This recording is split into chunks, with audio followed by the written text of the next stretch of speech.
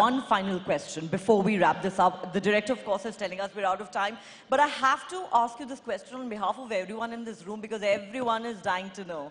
Kangana is talented. Kangana is fearless. Kangana is outspoken.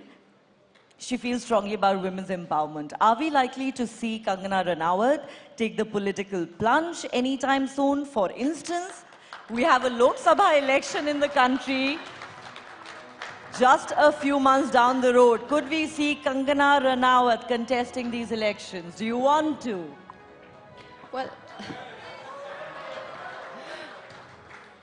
Well, honestly, you're a very smart woman, and you know it's not my place to announce whether I should be contesting or not. Do you want to?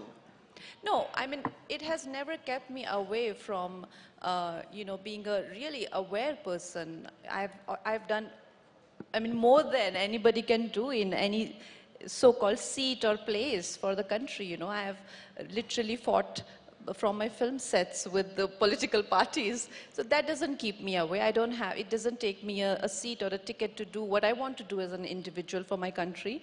But if I want to get into politics, I probably think this is the right time.